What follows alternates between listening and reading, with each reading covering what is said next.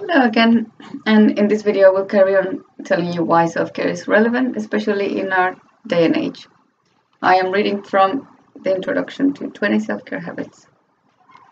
Self-care is relevant in our lives today. It is especially relevant in a world where instant gratification is king, a world where we can't wait for anything for fear of missing out or feeling entitled to something, a place where we put ourselves above others without considering how this affects them.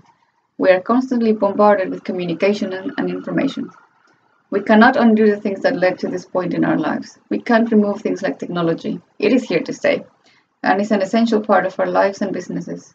We can't tell others how to think or feel or act, but we can start within ourselves.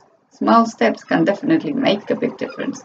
So, continue watching these videos, and if you have any questions or comments, just leave me a message below or inbox me.